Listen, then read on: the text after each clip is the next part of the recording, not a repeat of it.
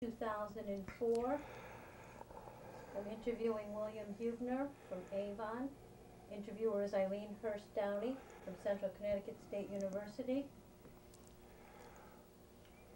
Bill, will you tell me your full name, your birth date, and your current address? William J. Huebner, 1925, which was a very good year.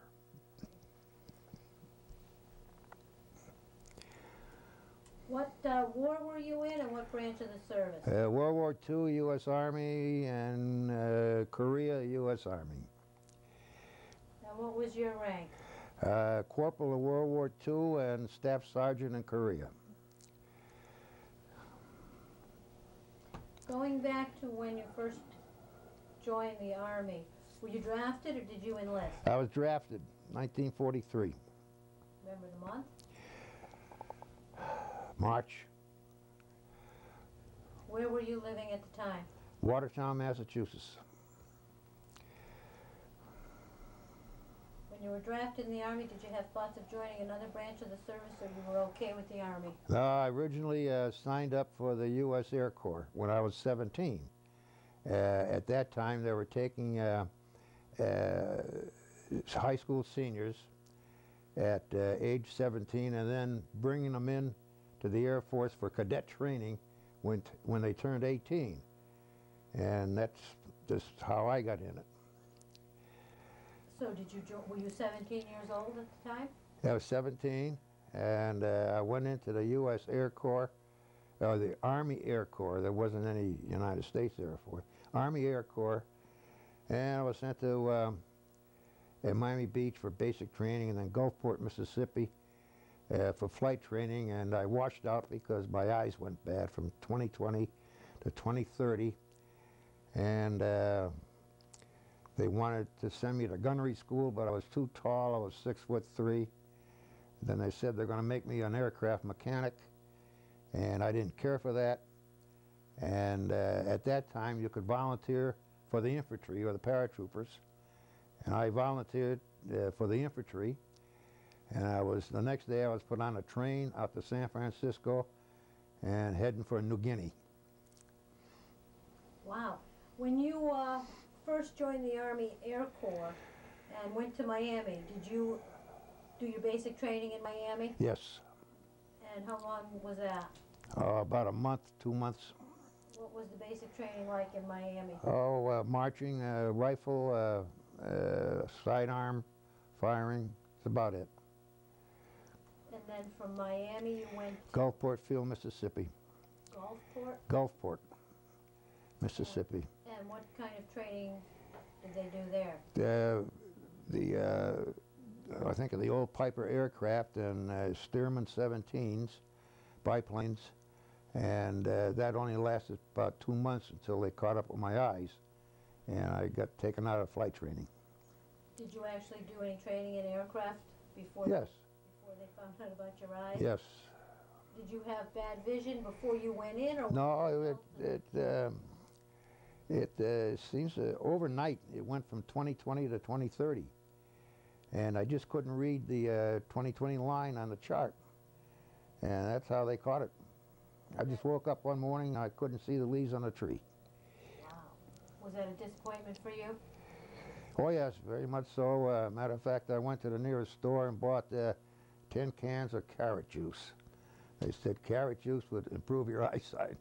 I drank the damn stuff and it tasted lousy, but it didn't help the eyesight. So then you joined the infantry? Yes. And where did you go from there? Camp Stoneham, California. Camp Stoneham? Oh no, wait a minute. Camp Kearns in Utah. And did you have more training there? More training, and we actually got mountain training and cold weather training. And we thought we were going to get ready to go to Italy or some other place where there's mountains and snow. But, and we're issued heavy clothing. And then all of a sudden, overnight, we had to get on trucks or trains and get to Frisco, and we were shipped out to the South Pacific. How much notice did you have? Overnight? Overnight, yeah. Did you know at the the time where you were going? No.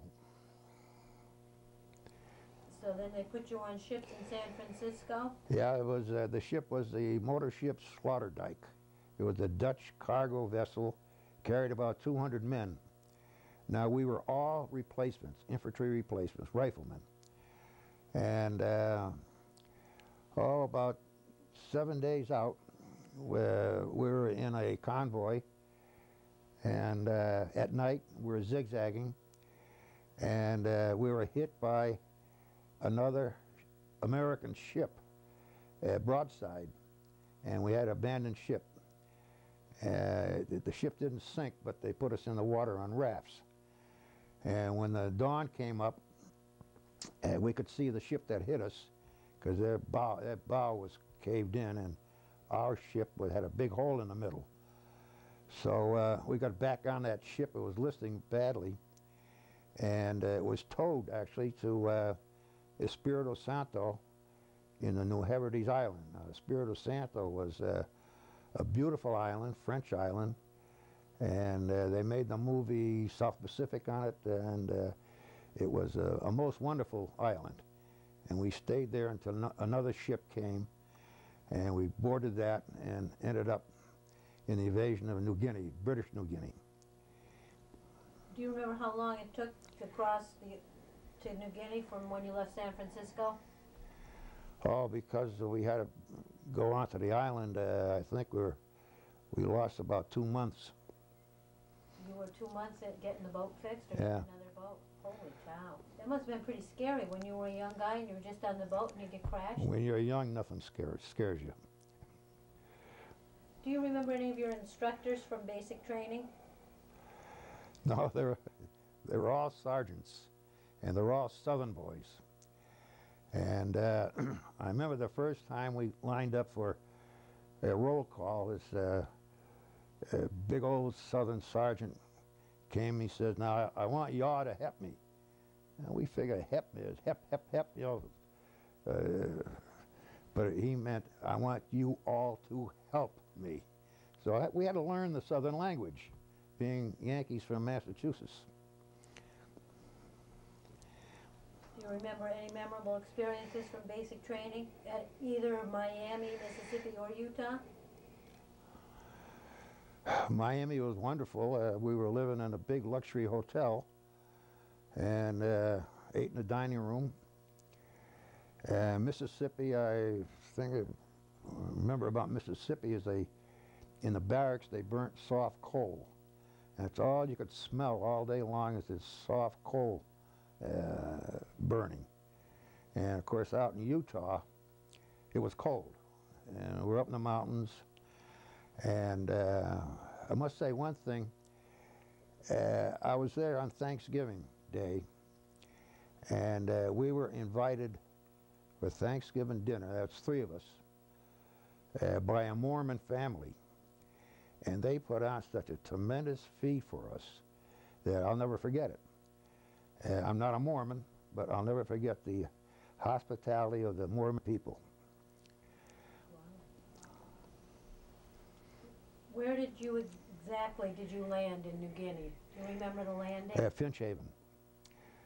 Finch Haven was a coconut plantation in British New Guinea, and was owned by, for hundreds of years, Palmolive Pete.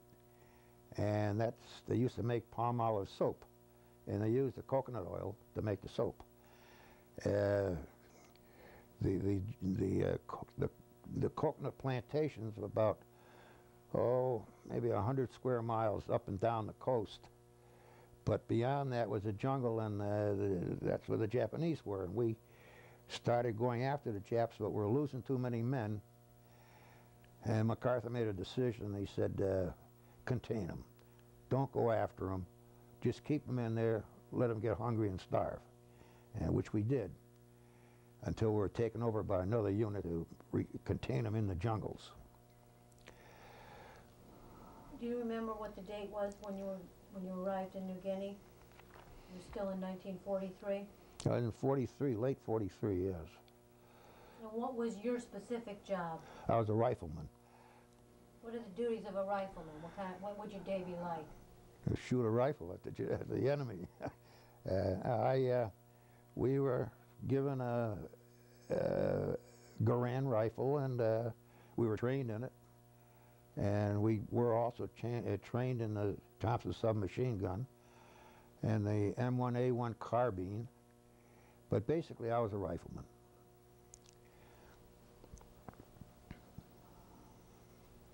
What was barracks life like? Where? In New Guinea. There wasn't any. Did you sleep in a tent? You know, on the ground.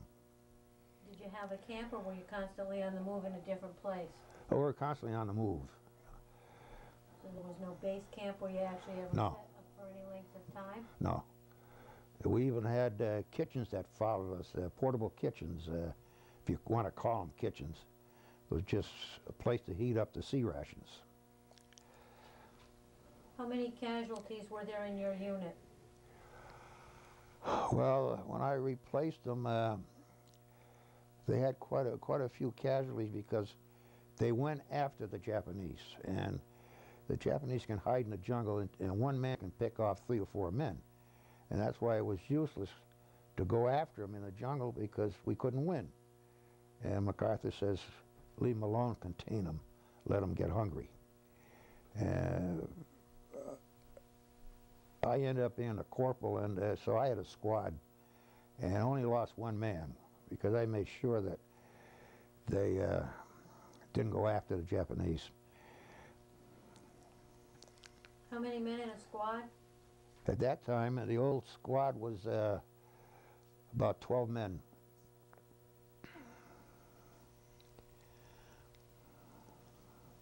Were you ever a prisoner of war? No. Can you remember any memorable experiences on New Guinea? Well, aside from being harassed by Japanese mortar and rifle fire, we got hit in the swamps of New Guinea with leeches. We'd have to wade through the swamps, and maybe 12 hours after that, where we got through with our mission, our boots were all warm. We took them off, and the blood came out of them. Well, these leeches dropped off the trees or from the water, went into our boot, and of course, little tiny things. But when they get through sucking all your blood, they blow up like as big as a walnut. And they got the boots, and we squashed them after they were full, and we were walking around our own blood. And that's one way I got what they call dengue fever from leeches. And they used to drop off the trees down your back, and it's very hard to take them off. You can't scrape them off with a knife because it leaves their fangs in your skin, and then the infections go in through the fangs. You got to burn them off with a cigarette butt. Put a cigarette butt on the end of at their head, and they withdraw their fangs. Either that, or you got to put alcohol, but we didn't have any alcohol. Whatever alcohol was available, we drank. Well, so you had dengue fever while you were over there? Yes, and I also had malaria. Did you stay on duty, or did you spend time in a hospital over there? No, quite a few of us had malaria, and what they did, we had to take Adabrin tablets, and that held down the malaria, so you could function. Some people had to go to a hospital. These hospitals were just big, long tents, and those that didn't take Adabrin, they got the sweats and the shakes, the sweats and the chills from malaria. But they could face a court-martial if they didn't take their Adabrin tablets. And one thing about Adabrin, you knew if you were taking them or not taking them because it turns you yellow. Underneath there, all yellow, under your armpits, yellow, and because Adabrin was yellow anyway. How do you spell A-T-A-B-R-I-N-E. It's a replacement, a synthetic replacement for quinine. The Americans lost all their sources of quinine when the Japanese took over Borneo, Sumatra, and the other areas. So they came up with this synthetic quinine called Avon, and it worked. How sick were you from the dengue fever? Well, no, I think I only pulled out of the line for maybe 1 or 2 days maximum. Were you awarded any medals or citations? Oh, I got in New Guinea? Yeah. Well, I qualified for the Asiatic Pacific medal with 1 battle star at that time. We moved from British New Guinea up to Dutch New Guinea, and that was Hollandia. And it was an old mining town in New Guinea. New Guinea is the 2nd largest island in the world, Greenland being the largest island. So New Guinea was divided between the British and the Dutch. And Hollandia was a mining community for the Dutch, also gold mining.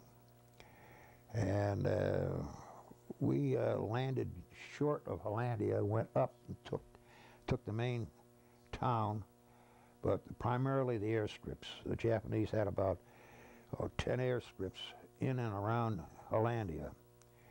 And our job was to destroy, get rid of them and destroy whatever we could destroy. In case we had to leave, they couldn't have their gasoline storage depots, their ammunition depots, food depots. So it was a pretty tough battle for New Guinea for a while. My unit wasn't the only one involved in it. The 11th Airborne Division had one of the first parachute jumps on New Guinea. What was your unit? The 595th Signal Aircraft Warning Battalion. And that was a rather unique organization. It was only a battalion. My job was to provide security for these radar technicians. This is portable radar. And they would go in onto small islands, sometimes without any Japanese on them, and set up this portable radar to cover areas that the big radar cannot cover. Because the Japanese used to go on the deck between the islands, and the big radar couldn't pick them up, and all of a sudden you had fighters on top of you. So with this portable radar, the Signal Aircraft Warning Battalion would pick them up about 20 miles away, and radio back that they're coming in through these blind spots. And it worked. The anti-aircraft people had at least 10, 20 minutes to get ready for the arrival of these aircraft. Usually they were single-engine fighters that were out trying to destroy our ammunition dumps, our food dumps, gasoline dumps, and ships. And my job, of course, provides security. We did land on other islands. You know, there's thousands of islands in the South Pacific. We landed on some islands and nobody was there, so we set up. Other times, it was a Japanese weather station. And we landed, and then we had to go and eliminate those men operating that weather station. And do it quietly, so they couldn't radio that their station was being intercepted. And other times, ran into a company or a battalion of Japanese. And once we got on there, we had to pull back. We did it in rubber boats. And we usually did it at night. But once they got set up, I established a perimeter around the men operating these radar units, these small radar units. And my job was not to shoot, but to protect them and try to keep it as quiet as possible. If we were discovered, we had to fight. But were you ever discovered? Yeah, we were discovered, and we had to destroy the equipment and then raced back to the place we landed, and we had little rubber boats, get on there and go back out to sea, but we had a radio, and there were boats out there to pick us up. When you'd go on these missions to be security, how big of a group of men would you take? Just your 12-man squad? Or? Oh, the 12-man squad, there was only 4 riflemen. The rest were radar technicians. So there was only 4 of you that were protecting that? Yeah, that's all they needed. Because again, I say it wasn't our job to engage in combat. It's to avoid it, to get there quietly and let nobody know we're there. Did you get any other medals during World War II? Yeah, Philippine liberation. We got one from, for British New Guinea, and medal, and Dutch government, the Dutch government in Holland for the liberation of their part of New Guinea, and I think that was about it. Where did you go from Dutch New Guinea? At the Biak Island. Biak? B-I-A-K. That was a big island between the top of New Guinea and the bottom of Borneo. And we set up our units facing Borneo because the Japanese had airfields on Borneo. And we had to give advance warning to the troops that were hitting the bottom of Biak Island. And it was about a two-month operation, and we were successful. We got a lot of the incoming aircraft and alerted the troops that the aircraft were coming after them, and they could take preventive measures. It must be 1944 by now. Yes. Where did you go after Biak Island? WWII Island, O-W-I. It's a very small island, about 20 miles off Biak Island. And we were going to set up a unit, a portable radar unit, to cover a certain dead spot on the approach to Biak. And we landed on WWII. WWII was only, I think it was 2 miles long, 1 mile wide. It was supposed to be deserted. And we went in there, what they call standing up. Well, there was about 30 Japanese on the island. Most of them were mechanics, because there's one airstrip on WWII Island. And most of the Japanese were mechanics, aircraft mechanics. And there were a few that were trained in the use of rifles, machine guns. And all of a sudden, we got all this machine gun fire, and we said, you know, where the hell are these people coming from? And the guy said, well, they're only supposed to be mechanics. And he said, mechanics aren't supposed to shoot like that. But we found out they did, so we had to call in support. And we actually called in air support on it to bomb these positions. And we finally got rid of them. It was a big surprise to us. Where did you go from WWII Island? WWII Island we staged and for the invasion of the Philippines. The first was the Lady Island. We weren't involved in that. Ours was Luzon Island, the major island in the Philippines. And we landed in the Gulf of Ligan, which was about 100, 200 miles above Manila. And we went in a place called Dagupan, and we staged there and then went out to set up our units in the northern part of the Luzon Island, because the Japanese had aircraft coming from Formosa to bomb the American ships that were starting to land troops. Now, a lot of the Formosan aircraft were coming on the deck. The big radar couldn't pick them up.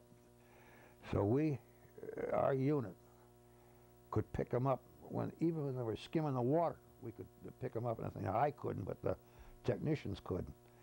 And it was very, very active at that time. And we went all the way up to northern Luzon, setting up these units, because there are a lot of small islands in between. And it's surprising, the Japanese may have an airstrip, maybe 5,000 feet long, and they'd have 2 or 3 fighters on it. They were undocumented. We didn't know they were there until they took off. Well camouflaged too. And but the trouble is they were running out of gasoline. But when they had enough gas, they came after us. So we ended up in the northern part of Luzon Island. And then we went down south again. I don't know why. I think we're supposed to invade Formosa, which was a major Japanese base, which is now Taiwan. And we were going down to Manila, which was just about taken by the American forces, except for the walled city of Manila, an old Spanish historic area, and the Japanese wouldn't surrender. And the Americans had to clobber it with artillery and everything else to get them out. They wouldn't come out. They died in there. But I saw what the Japanese did to the Filipino people in Manila. They killed them. They slaughtered them. They were mad at them. And they just went on a rampage. And these dead civilians were lying in the street all over while the war was going on. And they weren't killed by the Americans, they were killed by the Japanese. Because the Filipinos were helping the Americans. Throughout the war they were, the Filipino guerrillas. But it was a hell of a slaughter. After Manila, where did you go? Home sweet home. You remember the date? And what month and year? Well, I was released from active duty on December 5th, 1945. Took us 2 months on the ship again. You get home? Yeah. Well, we landed at San Francisco and then got on a train across the United States. And that was a long trip too. And we ended up at Fort Devens, Massachusetts. While you were overseas during the war, how did you stay in touch with family? V-mail. V-mail? Yeah. Can you explain what that was? V-mail, you write a letter, and the Army takes a photograph of it, might put it on microfilm, and ship it over, and then they reproduce it into a letter. They put it on a little microfilm, the letter, so they could handle a lot of V-mail. It must have taken quite a while for you to correspond, to send one home, and did the letters come back the same way? No, the letters came back as regular mail. Yeah. What was the food like while you were overseas? Rotten. Because we're on the move all the time, so when we weren't on the move, because we were only a battalion, we'd be assigned to eat with some regiment, and which was at rest, and they had these portable kitchens, and so you got hot corned beef, hash, powdered eggs, powdered milk, powdered lemon juice, lemonade, and sometimes we'd get what they call bully beef, the Australian beef. And it was tough. Of course, if you boil the hell out of it, it softens it up. But it was meat. So that was it. Except for when we're on an operation, we didn't have anything. We had K rations, C rations or K rations. And they called field rations. It was just emergency rations to keep you alive. Did you feel any pressure or stress while you were overseas doing your job? No. Did you do anything special for good luck? Did what? For good luck, you know, some guys have rabbit foot. Oh, no. No. Did you get to see any parts of the countries while you were overseas? Did you get to go anywhere else and visit anything? Do any sight- Visiting. I went where I was told to go. I didn't visit any place. In every place that you went, you guys were walking to get there? Yeah.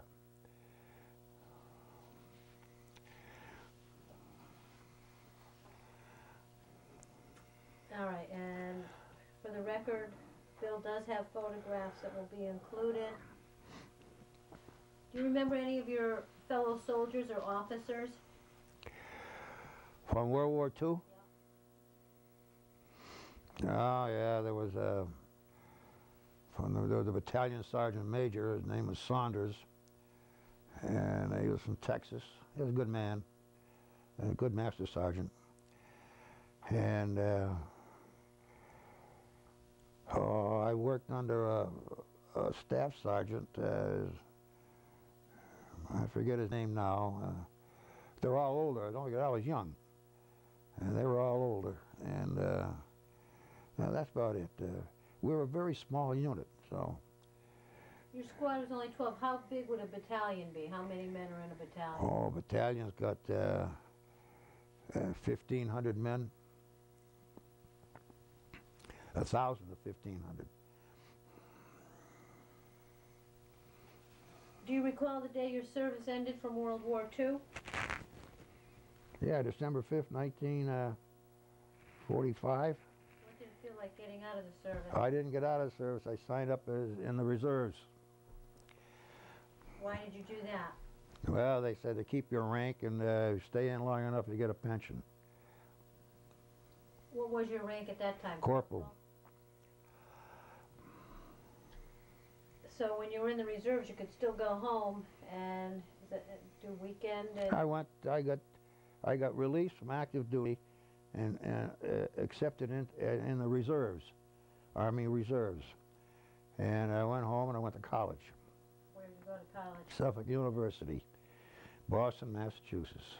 What university? Suffolk University, a great university. The front door of the university was the back door of the state capitol. The back door of the university was the back door of the old Howard Burlesque at Scully Square. So we were in class. We could, in the summer, the windows were open. We could hear the chorus girls doing their bumps and grinds rehearsals. And what degree did you get from the university? I didn't get any. I took a job as running a weekly newspaper in Harwich, Massachusetts, weekly newspaper. Why did I do this? I met a guy, Senator Harry Albro, state senator, and I was in the College of Journalism for the Suffolk University. And he stopped by one time. And he says, "Young man, I own a newspaper down Cape Cod. How'd you like to run it for me?" I said, "Sure. My summer vacation, I'll do it." And how much? He said, "I can't pay you much." He says, "But I'll give you room and board," which was good. We later found out he owned a restaurant down there called the Red Sail Restaurant, so that's where we ate. And he owned the barn where the parsonage, congregational parsonage, stored their equipment, but there was a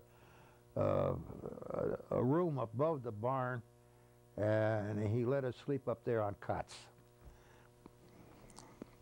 But we're young.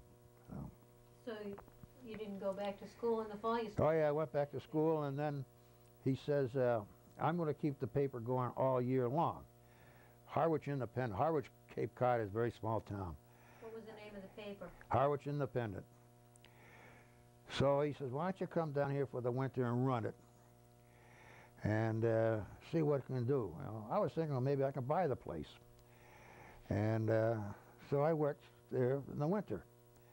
The one thing about that newspaper, we had a circulation of 500 in the winter. 5,000 in the summer, because all the summer residents would pick it up at the stores or had subscriptions and stuff. And the advertising came from, like the A&P and the First National, the stores and the auto dealerships, and the playhouses and the Cape. One of my most memorable occasions on the Cape was we used to get free passes to the summer playhouses. And plus, they used to have a cocktail hour, a little food and everything else, so we always took advantage of it. But I interviewed Edward Everett Horton. The older people will know who he was. Very nice guy, a veteran actor. And he invited me to backstage and showed me how the actors make up and how they learn their lines and everything else. He was a very nice man. I never forgot it. That was quite an experience to meet a person like him.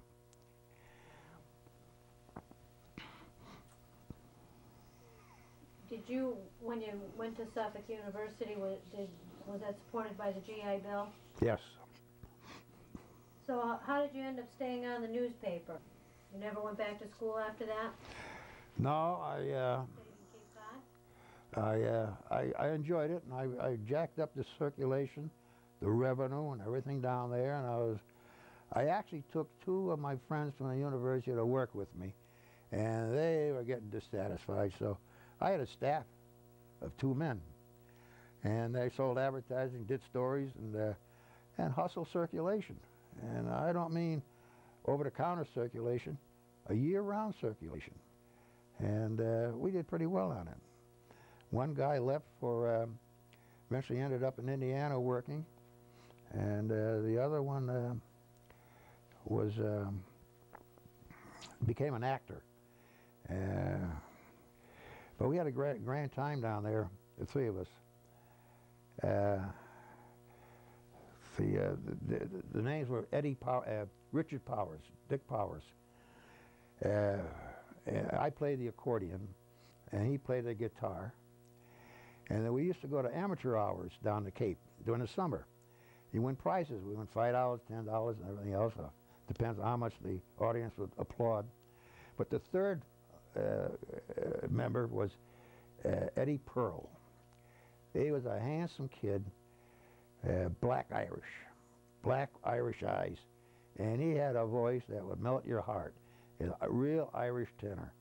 And we used to go in, and we'd win all the time. We'd get $5, $10, $15 at these amateur nights because of his singing. And I was a lousy accordion player, but I could play my Wild Irish Rose. I'll take it home again, Kathleen. And but he used to make it. He was a hell of a singer, and I guess he eventually became some type of a professional singer after a while. Did you stay in touch with any soldiers that you knew from World War II after the war? No.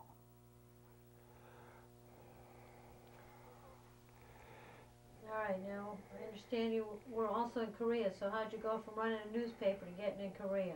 I got a telegram from the government that said, you ought to report to the Army base for a routine physical. You remember the year? So what, the year? Oh, it was 1950, right after the Korean War started. So I reported to the Boston Army base, got my physical, and they said, all right, you're being recalled. I said, what do you mean?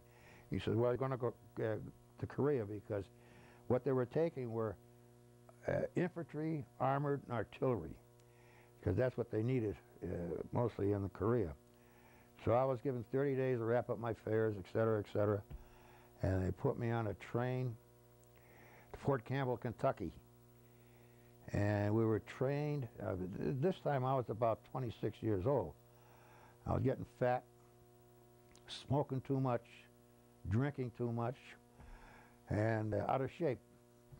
And we started getting trained by these 18, 19-year-old paratroopers at Fort Campbell, Kentucky. And they just about killed us. Double timing here, double timing there, doing push-ups and everything else. Well, they got us into shape with it was just about killed us. Matter of fact, it got so bad I quit smoking. Wow. So did you have to go through the whole same basic training all over? Yeah, but it was very quickly. It was 30 days. So just 30 days for basic training? That's all. Well, we're all veterans anyway. We all had it before, but we had to get in the new well, the recoilless rifle, which I didn't operate because I was still a basic rifleman. So what did you use? Rifle, M1 Garand. Was that the same one that you'd used in World War? That's right. Yeah. So that was familiar to you. Yeah. After your 30-day basic training, where did you go? Right to San Francisco in the boat. That was the quickest operation we had. Wow. And from San Francisco, you went over to Korea? Yeah, Busan. Remember landing, what it was like? Yeah, it was it was cold and it was raining, and we were put into a replacements camp on the side of a hill outside of Busan, and we were given new clothes, new fatigues, and a new pair of boots, because our boots were, they weren't combat boots. And we were given a sort of winter jacket, and a bandolier of ammunition and cartridge belt and canteen and all the other things. So they got us geared up pretty well for combat.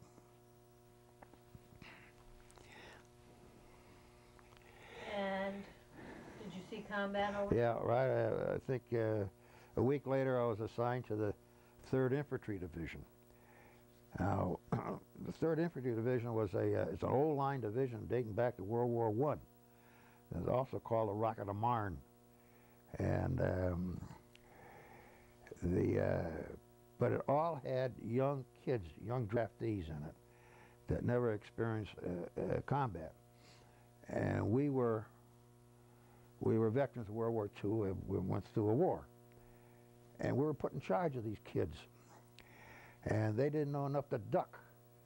A lot of them got their heads blown off because they weren't trained. They were quickly trained, but then sent over there as cannon fodder. And we were sent over there to shape them up. The problem we had, I was a corporal at that time, they made me a platoon leader.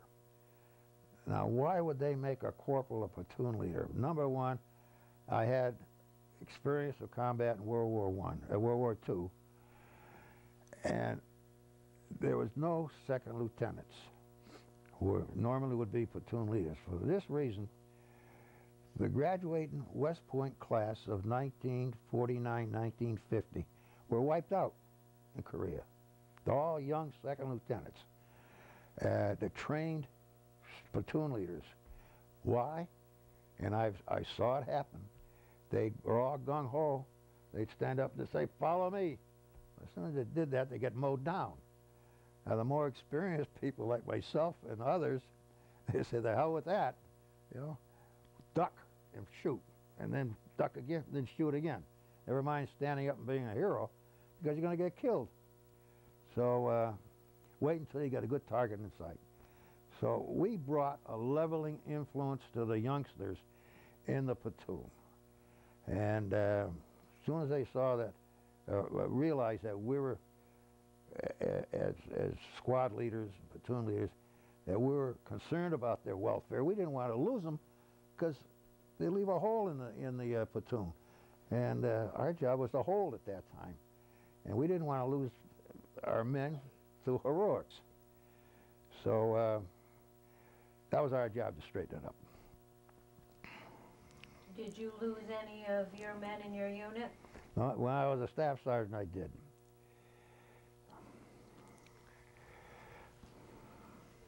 When you were a platoon leader, when you went over, did you go over with any guys, like from your reserves? Was it all guys you knew from World War II or all new guys? We were in the unorganized, inactive reserves. In other words, we're a pool of cannon fodder. So that's what we were. We weren't in any reserve units and anything else. We're all individuals. What were living conditions like in Korea? Terrible. Bad as World War II? Well, we didn't have the bugs and everything else in Korea, but we were either retreating or advancing. So you never set up any permanent facilities. So once again, you're sleeping outside on the ground? Yeah. And one of the troubles there in the winter of 1950, we were there with summer sleeping bags, summer clothes, summer boots, no gloves, no winter hats, and we were freezing. And it wasn't until about 2 months later, up around a place called Yeongdong-po, that we got a shipment of winter sleeping bags. And believe me, that's the first time I had a good night's sleep when I got the winter sleeping bags, the quilted bags. And we got the heavier uniforms and boots and gloves. But Korea was we weren't prepared for it. How did your experiences in Korea differ from your World War II experience? Well, you're being shot at, so it's all the same thing. You either shoot them or they'll shoot you. It was war. It was Same thing, different place. That's right. Yeah. Different Yeah. conditions and different terrain. How did the terrain differ in Korea than in New Guinea? Oh, there's mountains and cold mountains in Korea. I gotta say one thing though. I was with the 3rd Division, which is a good combat division. I got a message when I was up in the line to report back to company headquarters. I did. Company First Sergeant, he said, you're to report to the battalion headquarters. I said, what for? I don't know. I reported to battalion headquarters to a major, and he said, well, you got to report to regimental headquarters. And he didn't know why. Regiment, they said, report to division headquarters. Man, you must have been in big trouble. I know. I said, no, what did I do? What did I steal, you know? But I got down to division headquarters, and Division Sergeant Major had my records there, and he says, I understand you were a reporter, a newspaper man. I said, yeah. He said, what are you doing carrying a rifle? I said, they gave it me and I had to go. He says, the general wants to see her. I said, the general? I said, you know, I'm just a lowly sergeant. He said, oh no, we're gonna talk to you. So they took me into an old schoolhouse that wasn't blown down, and took me in a room, and there, behind the desk was a guy with 2 big stars on his thing. It was a General Soule, S-O-U-E-L. And he says, young man, he says, I understand you're a reporter. I said, yes, sir. He says, you like this division? I said, yes, sir. He says, you got anything to say about this division? No, sir. Everything was sir, you know. He said, do you know why you're here? I said, no, sir, I'd like to know, sir. He said, well, I'll tell you. We got the Marines on our flank. And all I see in the daily newspapers, state newspapers, the Marines did this, the Marines did that, and we're doing more than they do. I want you to run a public information operation and report on what the 3rd Infantry Division is doing. And let's show the American public that the 3rd Infantry Division is doing this part in Korea. In other words, you know, he said, there's one thing about these damn Marines. He said they got one of them fighting, another writing, and the other rotating.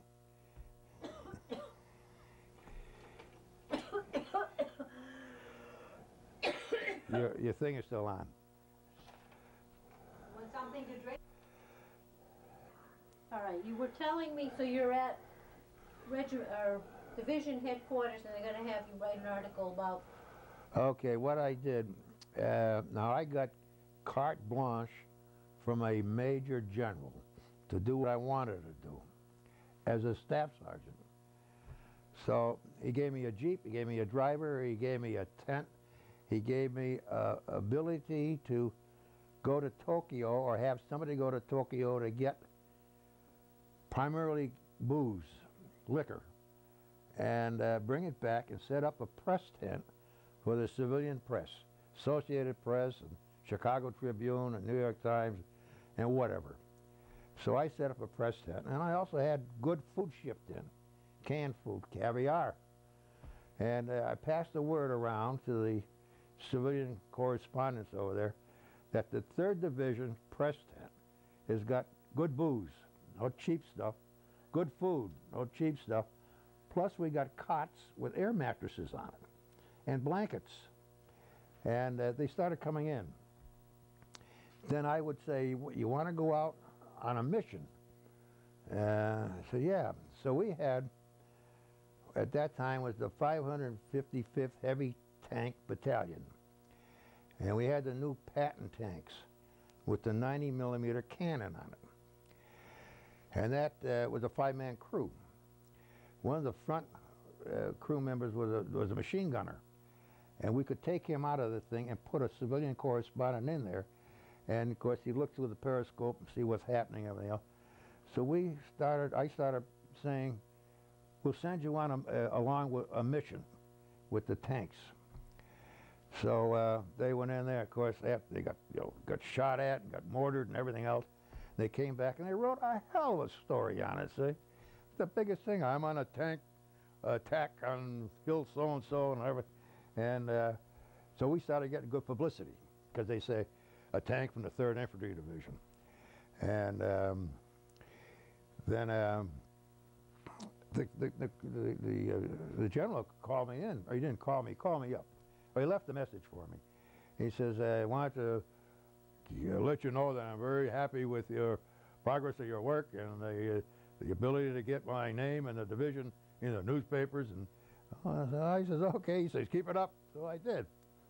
So I had every week used to have a Fat Cat flight, C-47 from Sewell Air Base and Okimpo Air Base in Korea to Tokyo or Yokohama.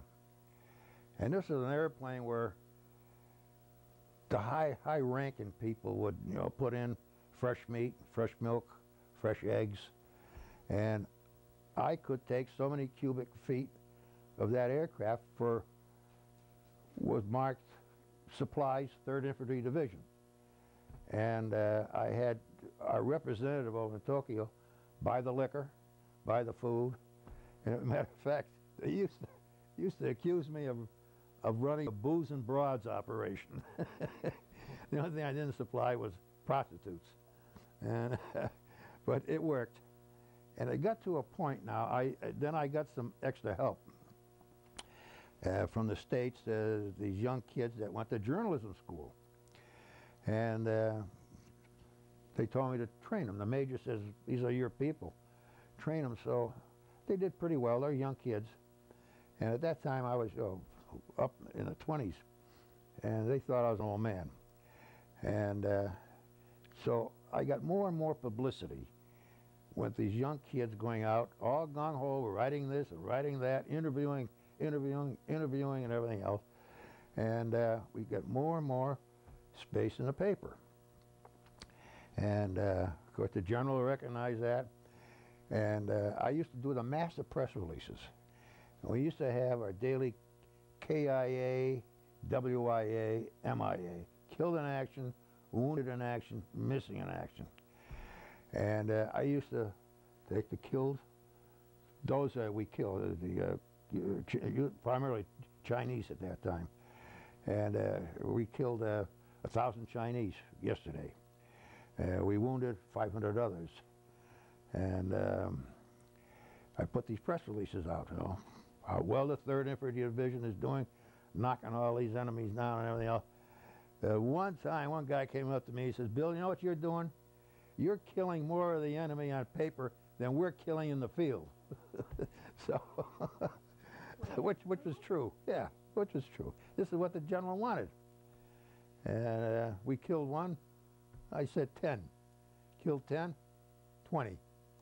So, but that's my job. That's what he wanted me to do, and I was a good soldier. I obeyed orders. And I want to tell you one thing. Just before I was going to leave, when the war, Penguin John conferences were being held, and I was going to be sent back to the States, he gave me a Bronze Star for meritorious service. So, I guess he did appreciate what you did. How long did you do this new job? oh, a year. Oh. Did you like that better than being a rifleman? Of course. Did you actually write any of the stories, or did you just manage the whole tent? I put the finishing touches on all the stories.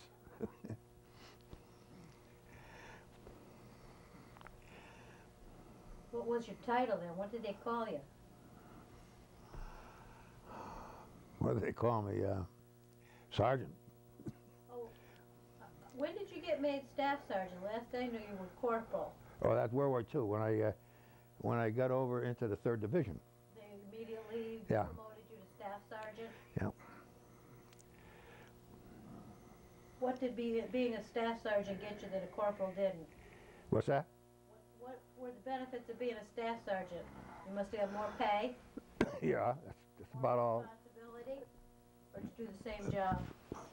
Well, no matter what rank you had, you were told to do a job, you did it. Primarily you get more pay, and theoretically you'd supervise more men, but in my case, no.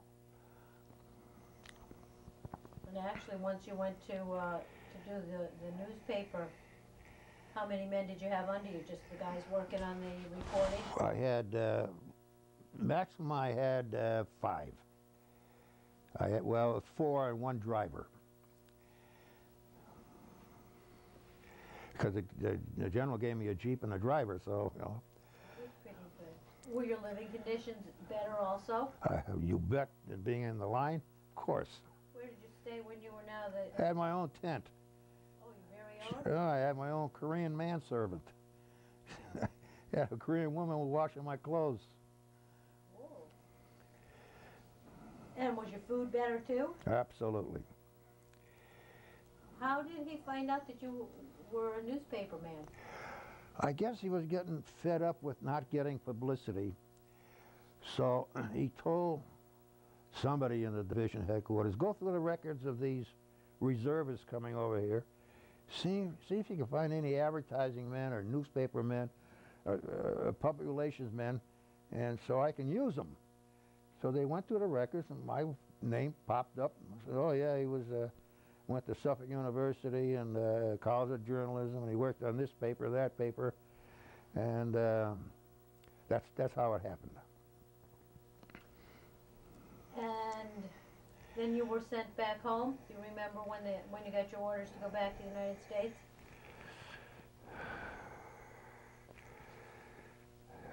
No, but I came back in December of '51.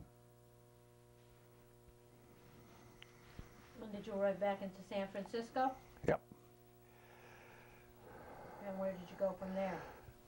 To back in the same train ride, Fort Devens, Massachusetts, into Boston. And then were you discharged, or were you still in the reserve? I was released to inactive service. See, when I was I served 3 years in reserves, but before the 3 years was up, I was recalled to active duty. And when I was on active duty, the U.S. Congress extended my service for another 3 years. So, we didn't know it, but that's what happened. And then how long were you on inactive service? Oh, until about 1953, I guess. you have any duties or responsibilities? None. And then you were officially discharged in 1953? I was released from reserve status to civilian status. What did you do when you came back from Korea and you were on inactive service? Did you go back to the paper in Cape Cod? I went, I was still wearing my uniform there because, you know, I was 6'3" and I took a 39 XL and they didn't have it. So I got my father's car and I went down looking for jobs in bigger newspapers. And I started the Bridgeport Post, and then I went to New Haven Register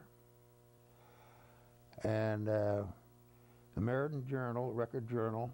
That was about 3 o'clock in the afternoon. I met Carter White, the publisher, and he says, okay, fill out the application, I'll see what I can do. And then at 5 o'clock I stopped in Hartford. And the last place on my list was the Hartford Times. It was supposed to be the biggest paper, and it was at that time. So I went into the building. City editor was gone, managing editor was gone. They're all gone. And I went to see some assistant. And he said, well, they won't be back until tomorrow. And I said, well, who's doing the hiring and firing? Oh, nobody. So I walked down the hall and I saw a sign that says, publisher's office, do not enter. So I thought, the hell with it. I walked in and it says, private, do not enter. So I opened the door and walked in. This man looked up and he says, who are you? I says, I'm Bill Huebner from Boston. I'm a newspaper man. I'm coming back from Korea. I still have a uniform on. And I'm looking for a job. And he said, oh, is that right? He said, well, sit down, young man. We'll talk about it. And he interviewed me verbally. No, nothing in writing. And he says, all right, give me your telephone number where you can be reached in Watertown, Mass. So he says, I'll let you know. So Monday morning, my mother says, you got a call from somebody in Hartford? I said, okay, who is this? It was this Mr. Murphy, Francis S. Murphy, who was publisher of the Hartford Times. And he says, young man, can you get down here? He called everybody young man. He said, young man, can you get down here this afternoon? I want to talk to you. I said, yes, sir. So I borrowed a set of clothes. It didn't fit me very well. And I drove down to Hartford. I went to Mr. Murphy's office, and he says, sit down, young man. I said, yes, sir. And he says, you know what I'm going to do? I'm going to hire you. And I said, oh, well, thank you, sir. He said, I don't even know your credentials. He said, but I'm hiring you for this reason.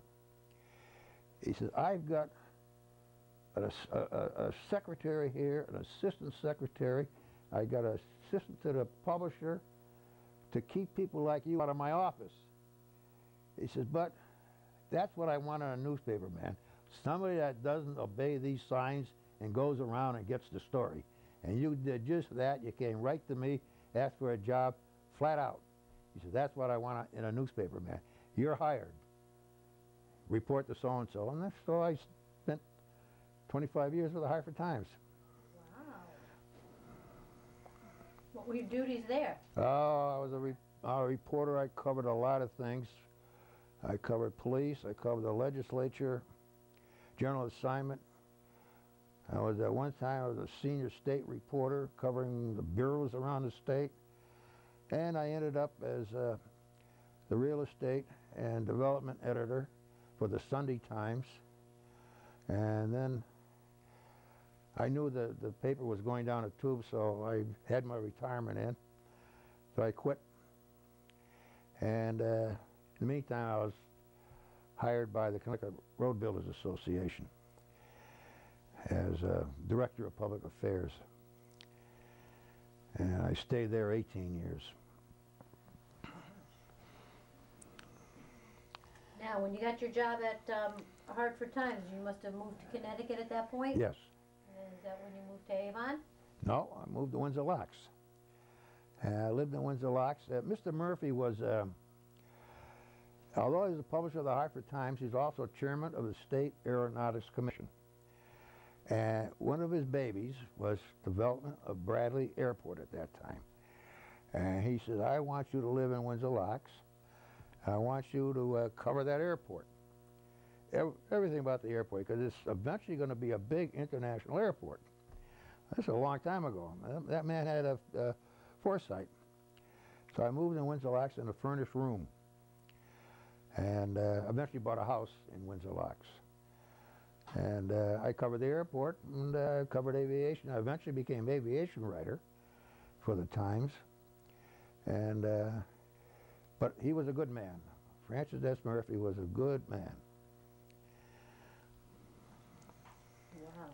Did you stay in touch with any of your fellow soldiers or officers from Korea? Yes, one was Major John Danzenbaker, who was a battalion executive, who theoretically was my supervisor, but he didn't do much supervising because everything was going so fine. You know, he was getting credit too. So we became good friends. And he lived up in Marlborough, Massachusetts. He's dead now, but he was a good man. And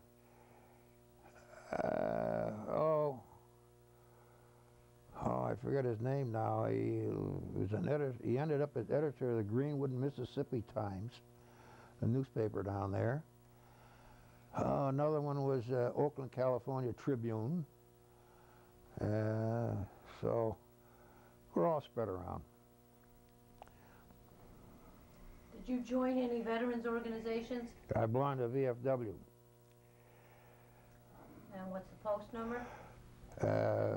3272, Avon. When did you join the VFW? Actually, I joined them in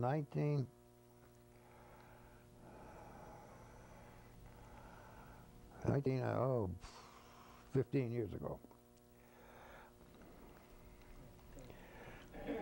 What are the activities that your VFW post engages in? Oh, well, they have the Voice of Democracy contest for school children, and they field speakers on World War II and Korea and Vietnam to the high schools, the junior high schools, and I was part of that, telling the youngsters what the military is all about, and other sundry things, you know.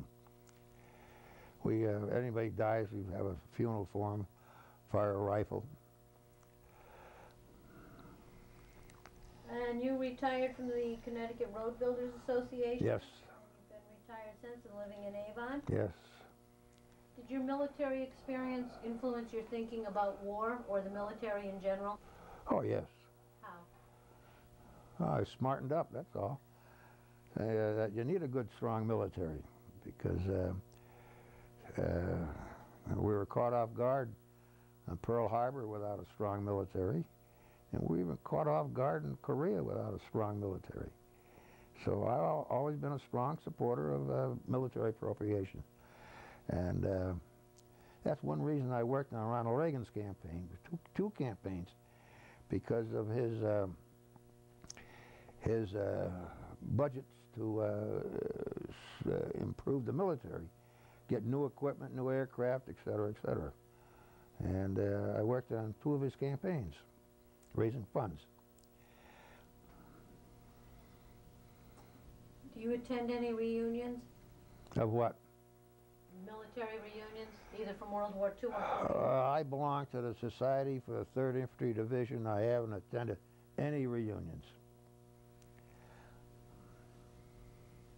How did your service and experiences affect your life? Well, the old story, you went into the Army as a boy and you come out a man, about the size of it. So you'd agree with that? Yeah. You think that you helped save a lot of the young men who were inexperienced in Korea because of your experience? That's true. What you said is true, but you got to remember, I was there to save my own fanny And in doing so, I saved theirs, because to smarten them up, because I had to be smartened up by some of my platoon sergeants in World War II. Have you been down to Washington, D.C. to see the Korean Memorial? No. Is there anything else that you'd like to add that we haven't covered in this interview? No, I guess you've done pretty well. It's, Any other stories, incidents that you can remember either about World War II or Korea? there's a lot, but I don't want to go on record with it. Okay. Anything else that you'd like to add? No, not at this time. Well, I'd like to thank you, Bill, for supporting this project, and thank you for your time. Okay. Sure.